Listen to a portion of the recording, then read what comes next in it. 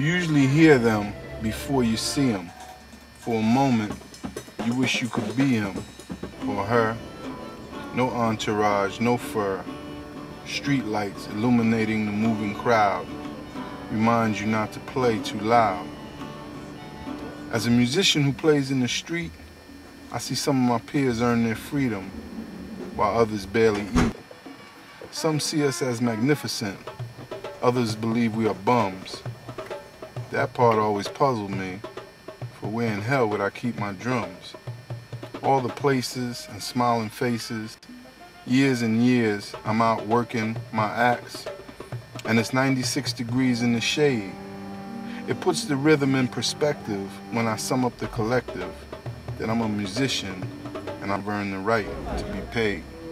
People love to hear music, and if it's good music, they don't really care, what kind of music it is, if it can inspire them, because hearing music is like an adrenaline begins, and when you play music, a double adrenaline begins, like boiling water, and it lifts your spirit.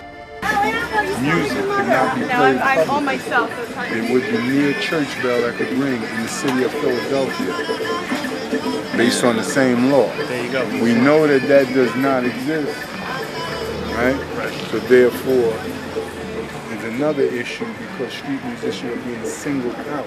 Right. And that should not be. If they're breaking a particular law, if they're blocking sidewalks, if, creating a hazard, those are all reasonable things. But the musician, as the musician, not being allowed to play, that's as ridiculous as telling man to close his eyes and not that's speak. restricting freedom of expression.